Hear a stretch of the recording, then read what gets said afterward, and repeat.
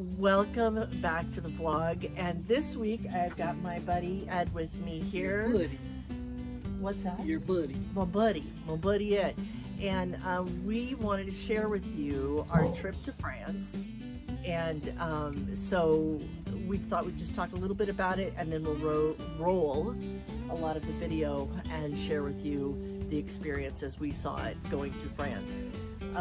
Anything you want to say to our friends out there about the trip, and what really, like, what impact did it have on you? This was our first time ever to France.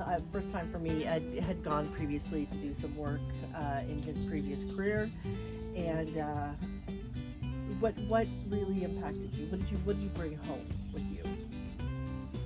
I think, as a 30-year bucket list, as men of our age, our parents were over there, and you have this thing out there, and you went, and it's overwhelming, and it was really just a great, impactful thing. We are going to go back. At least I'm going to go back somewhere to. I hope I get to go too. Yeah. Well, I want to do the whole army thing. We didn't get enough chance.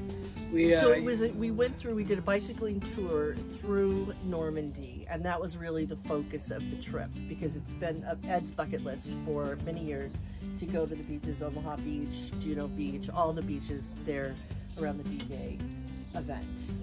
Yeah, so it was just a stop on the bike tour. So we only had an hour at the beach and then a little bit of time in the cemetery. And it was pouring, raining. I mean, it was emotional anyway, but it was, I would have, in hindsight, at the last day of the trip, we should have stayed there, but we came back to Paris. But you learn as you travel in Europe as a couple, and you figure out. It was our first trip away from home. We had a nice lady stay at the house. Take care of all this. The house and dogs. Yeah. It was great. So that was our first foray into that. But I would say that it was. I think people our age and your parents have been over there. It's up there with Gettysburg. People will argue that we didn't have the losses of Gettysburg, but in the history of America, I think, in the world, I think it was just as big a stage as Gettysburg was to America. Mm-hmm. But it was outstanding. It was great, historical. People were wonderful. Food was fantastic. Food was unbelievable. And I think the thing for me is, and what I had anticipated, was just the gardens and the flowers and all of that. So that will be, and it really inspired me to come home and hit the gardening season with so much love in my heart, and I think that's the beauty of gardening to begin with, is that it opens up your imagination, and to see seeing flowers coming out of rock walls, and I'll show you some video footage of that, is really pretty amazing for me. So with that, I think, unless you have something else you want to share, we'll just roll it into the video. Yeah, one thing I would like to say. Ed always has something. Well, as a native New Yorker, anybody who knows growing up there, every neighborhood has their own, their butcher shop, their bakery, all the different little stores, every neighborhood in the city. Well, every town we went to, every neighborhood had really cool cafes and pizza shops and bakeries. Patisseries, oh my God, and the bread is incredible. And every town had one in it. Every town had a little market. Every town had a downtown to go hang out with. And it was just an incredible social experience. Just opening up our eyes so much wider. Right? Yeah, they say, who said that travel is the demise of prejudice? And so it's really. I'll have to look that up. I should be kidding. You get a chance, do it. Yeah. So here is our trip to France, and I hope that you enjoy. Take good care. Let's get right into it with one of the most famous landmarks of Paris, which of course is the Eiffel Tower. And once we found our way away from the crowds, got early morning tickets to go up and then come down to this beautiful park within the confines of the tower grounds, the beauty of it just filled our hearts. Now, this monument was built in 1889 for the World Fair. It was built by Gustave Eiffel to showcase the French industrial and technical prowess.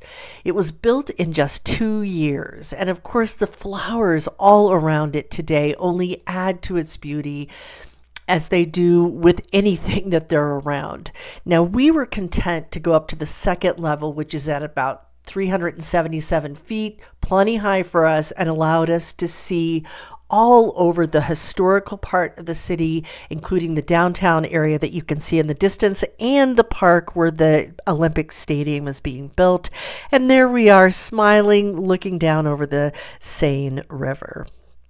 We then also took a double-decker bus, and as touristy as it is, I highly recommend it to get off your feet and see some of the beautiful spots around Paris.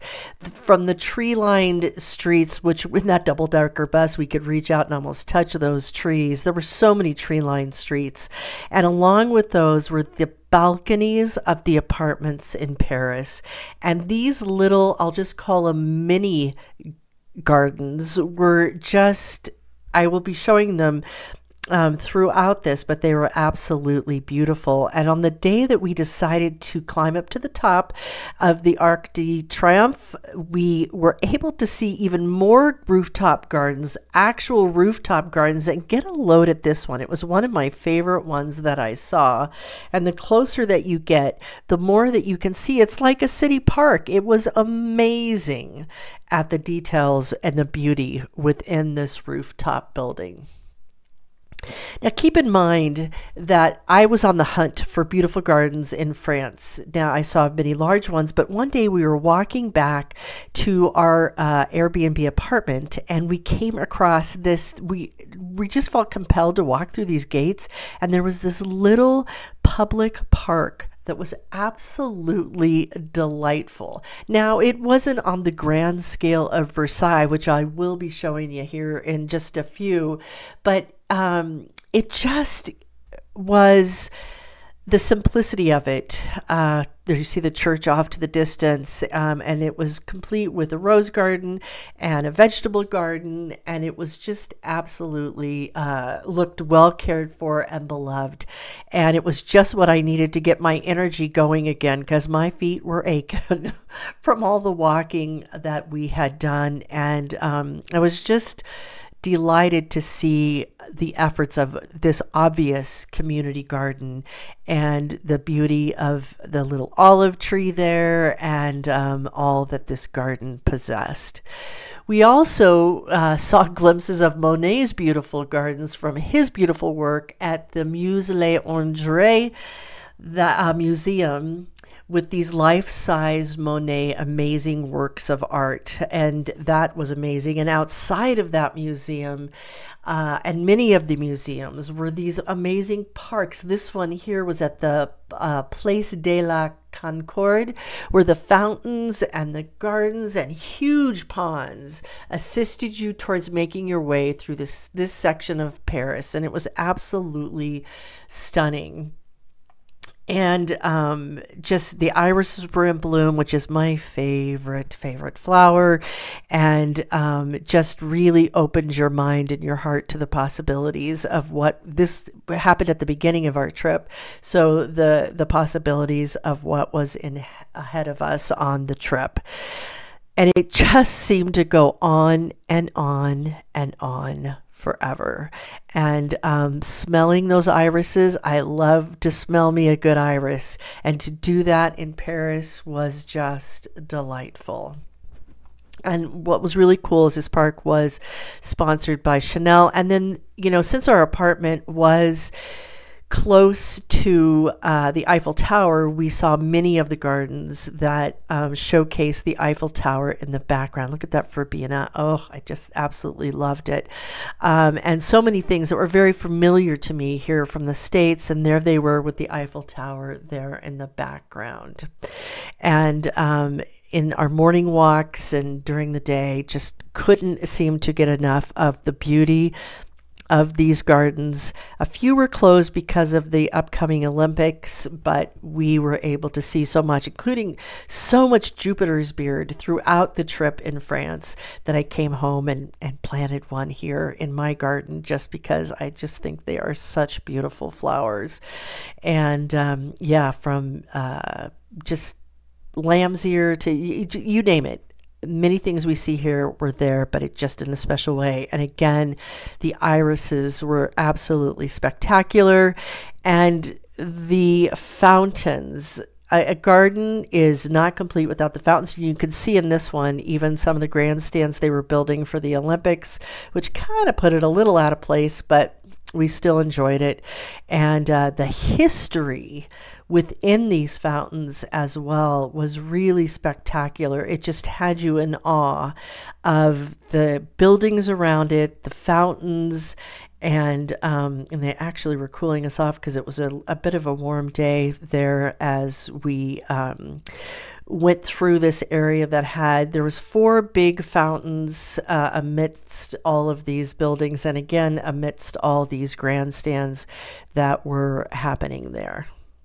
And I continued to be amazed at how well kept everything was. It was absolutely beautiful, and around every corner you might see something new that you hadn't expected before.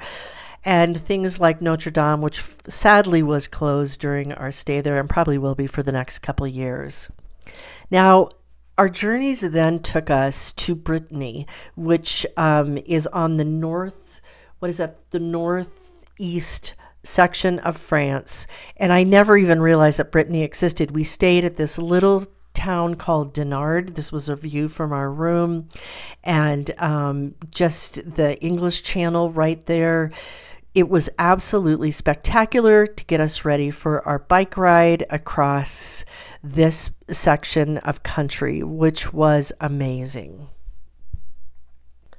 And to tell you the truth, my husband and I found ourselves laughing out loud. We were so happy as we went through these farmland and just the ease and the grace of the countryside, just a dream come true. We found ourselves at different estates along the way, historic places. This is actually where Patton slept, was one of its claims to fame.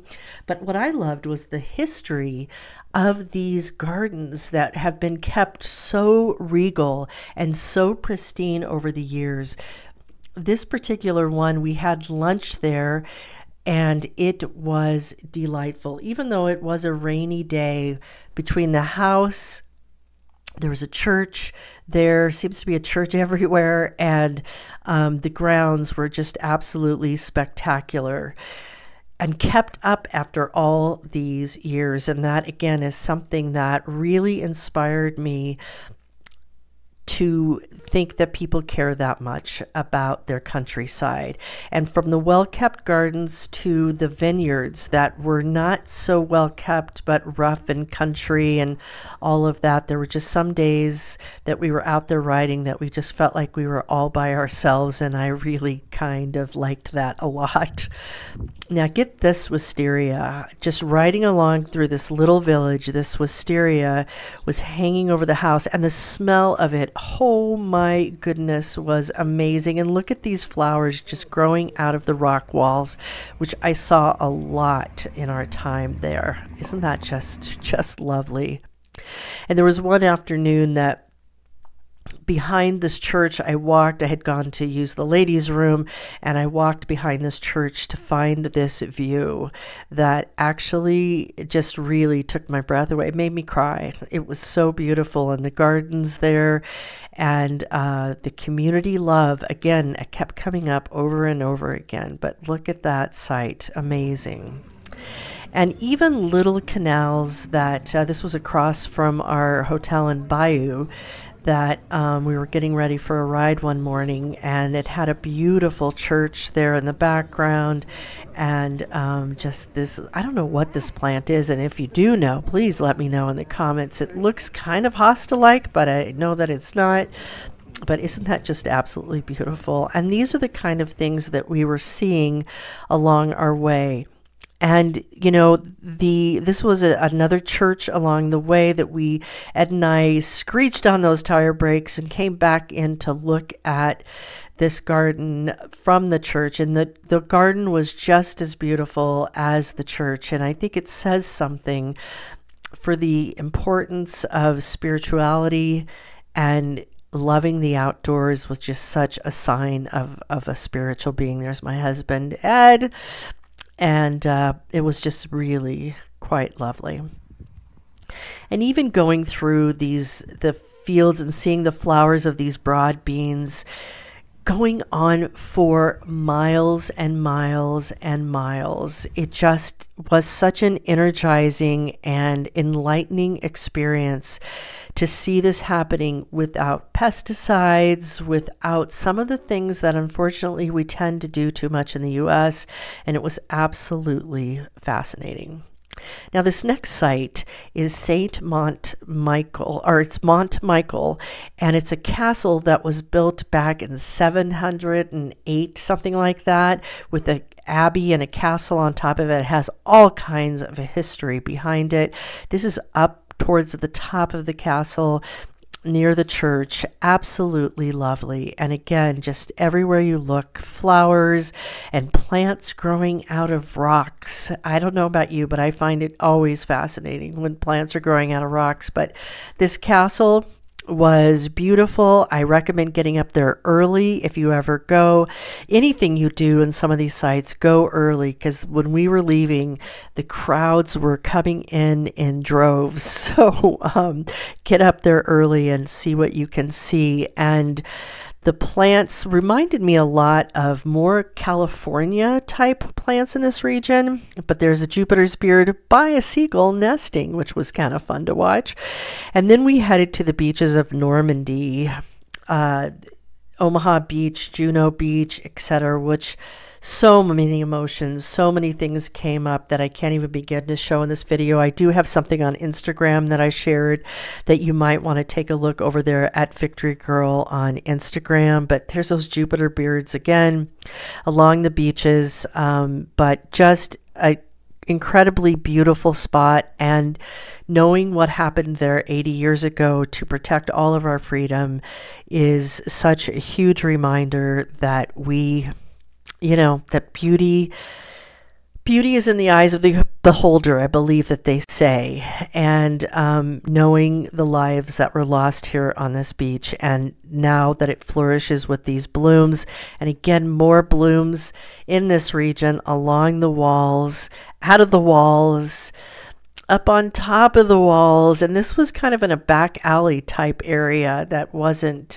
you know, anything. The poppies, oh my goodness, the red poppies, which is a sign and symbol for Normandy and what they went through with the war, with World War II.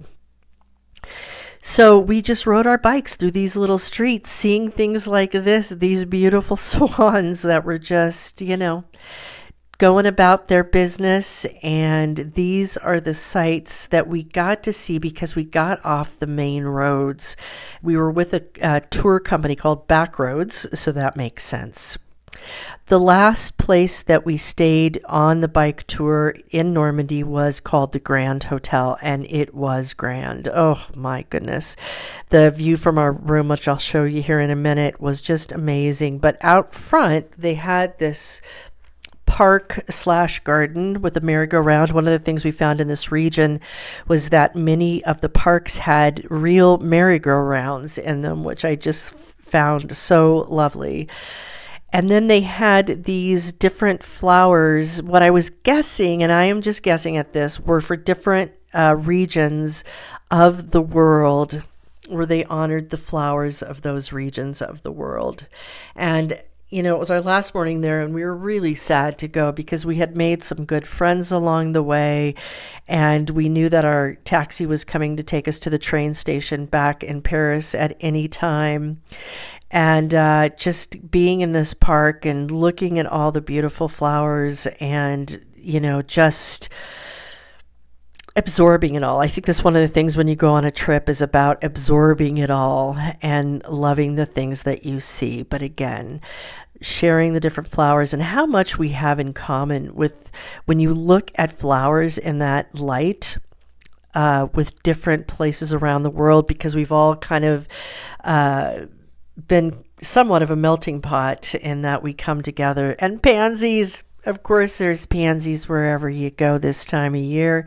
There's a Europe thing there. They had some, again, the merry-go-round, and then they had some water garden pieces here also that were very, very lovely. And again, there's that really big plant? Is it a hosta? What is that? If somebody could tell me in the comments, I would love that, because I don't know what that is. And I guess I could do some research and find out, but if you guys know, please let me know. And this is a shot of the sunrise during our last morning there in Normandy. And what I will tell you is that it is fascinating, and I'll use that word again, to watch the tides go in and out. The tide had come all the way up, it went all the way back out again, and was coming back up when we left. But that was a view from that I woke up with that last morning, outside of our hotel window facing the English Channel, and it was absolutely beautiful. And from there we headed back to Paris. And I cannot talk about Paris without talking about the pastries. They were phenomenal. I am not a big sugar eater, but I sure was in Paris, and it was delicious and made quite healthily. Healthily, is that a word? One of the things that Ed and I did our first morning back in Paris is we found this obscure park and this trail, not on any map. We don't even know how we really got there, but we were just wandering. Sometimes it's good just to wander. And we wandered into this park. Well, it was like a wilderness area and then a park. And look at that basket weave in that garden along with the brick wall. Absolutely beautiful. Which brings us to Versailles. Speaking of opulence and beauty and all of that. And I want to share with you some recordings straight from Versailles that day. À 11h30, nous vous souhaitons une agréable promenade. Ladies and gentlemen, the Château de Versailles is happy to welcome you to the musical fountain show in the splendid French-style formal gardens imagined by Louis XIV and created by Henri Lenoir. The water displays with a grand perspective that goes from the chateau to the Grand Canal will play from 10:30 a.m. to 12 a.m. The water displays of the garden's southside groves, including...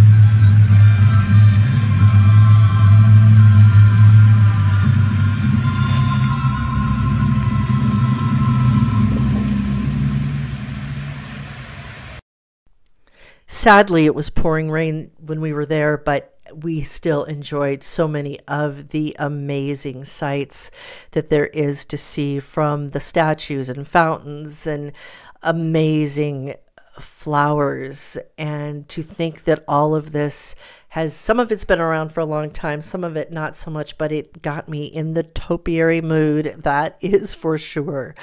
Now, Versailles is just about a half an hour's train ride from Paris. And again, back in Paris, the gardens in the apartments just fascinated me. And how one person might not have anything at all, and another is in flowers, another has all kinds of things. But the one thing that pulls everyone together is once again the gardens that we found throughout the city of Paris that when you least expected it, all of a sudden, boom, look at this rose garden. It is just, it was absolutely beautiful. And imagine just looking out your apartment window at looking at this beauty that you don't have to maintain. That's kind of a sweet idea too, isn't it? And it wasn't just in the city parks. There was also so many flower shops along the way that had their flowers out front, just like you would imagine in Paris, right? And I loved seeing so many people carrying flowers home or wherever they were going, and knowing that they got them from these shops that, again, just seemed to be, and as there were many cafes, there were many flower shops and patisseries and all those things you imagine would be in Paris. And I just was fascinated by all of it. Look at these bougainvilleas, just absolutely the colors. The colors, I think, is what really stood out for me so much. Look at this jasmine smelling so delicious as we walked by. And so that, my friends, is going to wrap up our visit of France from a viewpoint that we had of the Seine River and the Eiffel Tower at sunrise that last morning.